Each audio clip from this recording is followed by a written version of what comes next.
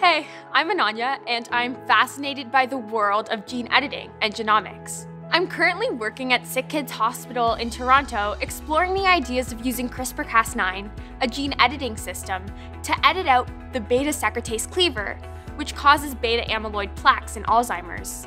The removal of this gene could potentially be a cure for the disease.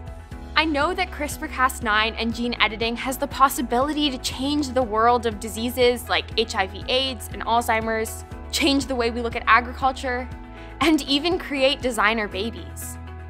I've always been interested in science and math, but it was only after I came to TKS was I exposed to innovations like genomics and CRISPR-Cas. TKS encouraged me to go deeper and tackle problems that were really hard. They convinced me that I could make an impact on the world, even though I'm only 15. After learning about genomics, I went deep. I watched hours of YouTube videos and read countless journals and articles. After I learned a little bit, I started attending conferences worldwide, grew my network, and got into labs.